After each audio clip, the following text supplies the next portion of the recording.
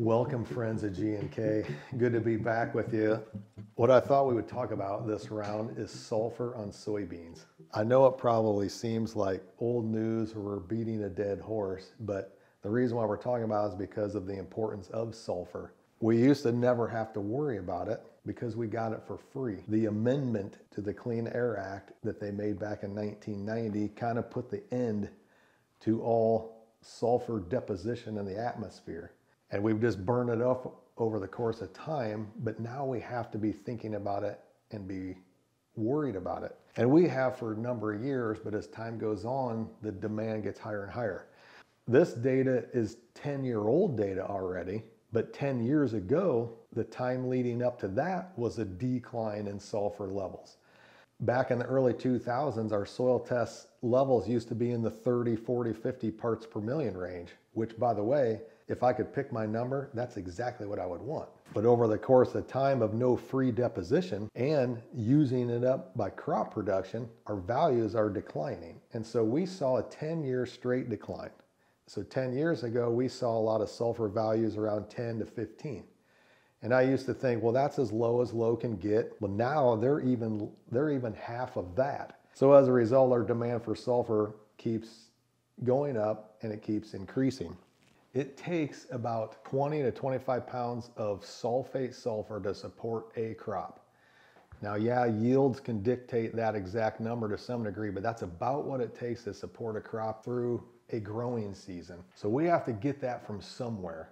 Soils with an organic matter of around 3% will mineralize about 2.4% of that into sulfur annually. Just a perspective, a 3% organic matter soil will give you about 7 pounds of sulfur. Now that's over the course of a year, not in May, June, July when you really want it, but that's over the course of a year. The moral of the story is here, the higher your organic matter, the more oxidation you will get from that into sulfate sulfur. The lower your organic matter, the less you'll get. So those of you that have sandier soils or low OMs, you're naturally not going to get additional sulfur coming to you. Also, crops can only utilize sulfur in the sulfate form. It's an anion negative charge. Your soil is negatively charged. So they don't hold each other at all. What happens with sulfur is it moves in the profile. And it moves particularly with water. So water will drive sulfur down. So while our soil samples will capture the top 6 or 8 inches, it doesn't capture what's below that because that's what the instrumentation is calibrated towards. It's not calibrated towards a 12-inch deep sample or a sample below that. So while our soil reports continually show us that we have little to no sulfur and or levels are declining, there could be additional sulfur below the old plow pan because it will move down in the profile. So bear in mind, even though soil values are low and continue to be low, there could be some residual effects of sulfur deeper in the profile that the crop can get during the year. But nonetheless, it takes about 20 to 25 pounds of sulfur to support a crop. The question we get, and that we question ourselves is, we've tried sulfur or we've made sulfur applications and it might have responded here, but there was no response over here. So what's really going on? What's driving that? I need to share what Sean Castile has done at Purdue over the last several years. He has implemented sulfur in the system ahead of soybeans. And here's what's kind of bled out of the data. That's kind of the cream that's risen to the top. The early planted beans have responded quite well as compared to later planted beans. When we think back to when we did make sulfur applications, were those applied to early planted beans? Were they applied to late planted beans? Were they applied to higher organic matter, lower organic matter? What were soil temps? But I think the bottom line comes down to what's the best place to put your money? And so the data has a very compelling argument that any soybeans planted prior to middle of May, and I'm going to say May 10th, bode a very good response to sulfur or sulfur applications, particularly AMS or pelletized gypsum. And so that to me is what you need to focus your attention to. Later planted beans on the other hand, so that would be Memorial Day or later, particularly getting into June, we're seeing little response, maybe a bushel or two to no response. So the summary on that is to, in the short game, target your early planted beans.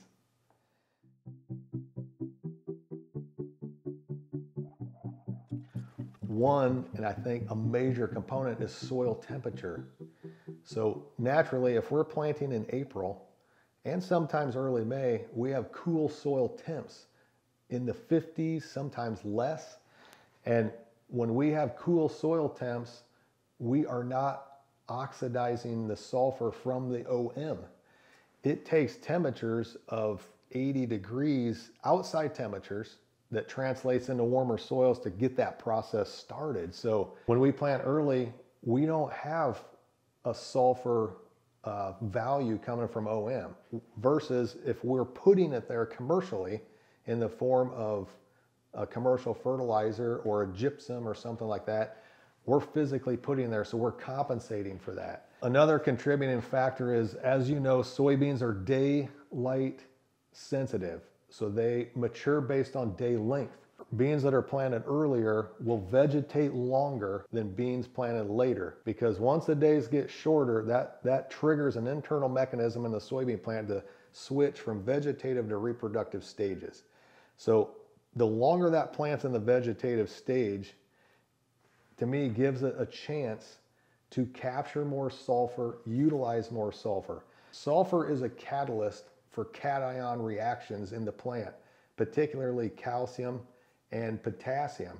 So it gives it a longer opportunity to benefit from the sulfate portion versus the later plant that doesn't have a vegetative window near as long as an earlier planted soybean.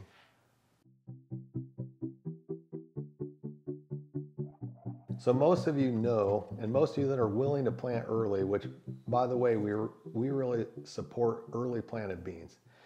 You have very little risk to plant beans early because you have time to fix them, and calendars on your side, and the cost to do so isn't as great as a corn acre. You need to be thinking about where you're going to plant early, what acres open the door for you to be there first. Those would be my first targeted acres for sulfur. Those of you that applied pelletized gypsum, for example, or elemental sulfur last fall, your stage is already set. That's a great position to be in. We're the second warmest winter on record and a dry winter. That bodes very well for retaining sulfur. So that stage is set for this year. Now, different falls and winters can dictate that, but that's a great position to be in.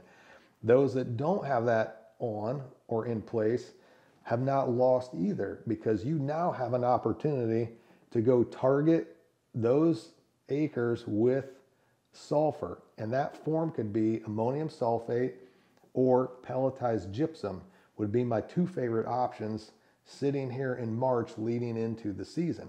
You could always target your first and early planted acres because you know what that's going to be. You know where you go first. If you don't want to cover every acre and kind of dilute that investment a little bit, you can cross that bridge as it comes and kind of line that up as the season rolls along, because it can be applied all the way up to planting. It can be applied after planting if you're capable of doing that. But the bottom line is the data is very supportive to early planted soybeans. However, I like to see sulfur in the system no matter what. It's just your biggest gain is early planted beans.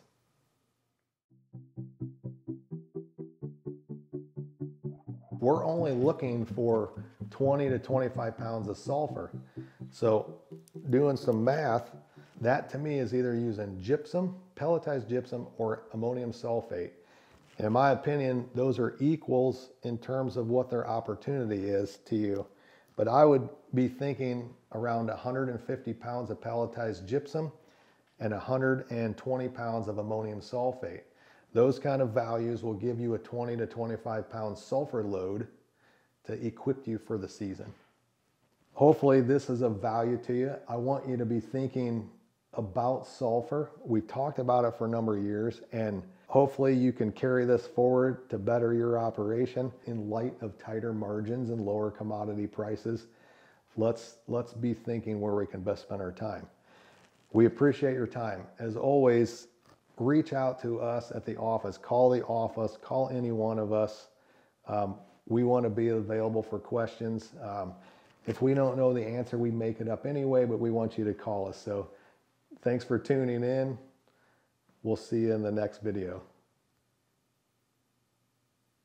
Go get your little D17 from 1963 and hook it up to your little spreader and get some sulfur applied.